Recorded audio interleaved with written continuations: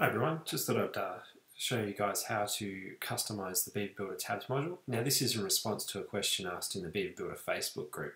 So by default the Beaver Builder Tabs module is fairly plain. There's not much styling. You've got a border around the outside and that's about it. The person asked if the Beaver Builder Tabs module can be set up to look like the tabs on this website, where we've got different color tab labels. And you can see here the tab label changes color when we're on the active tab.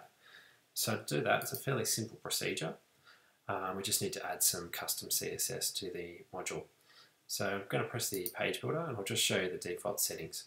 So clicking on the module, I've set up 3 tab items and I've left the style as vertical and I've just given it left the default border color a light grey. So from here we just need to add some CSS. I've checked out the CSS earlier. So the first one is we need to override some of the default settings of the tabs. So we can see here this overrides the background color on all the tabs. So we can see here that we've given it an orange background color.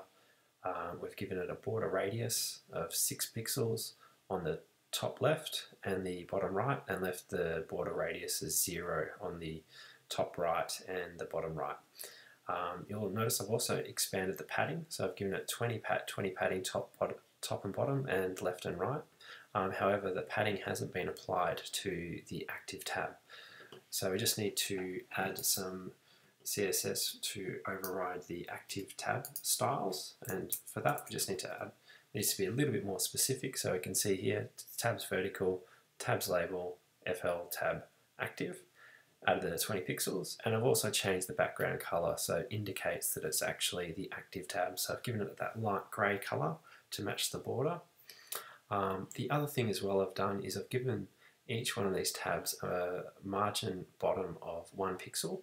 That just creates the line below. If I remove that margin, what you'll see is they blend together. So apply that 1 pixel bottom margin border.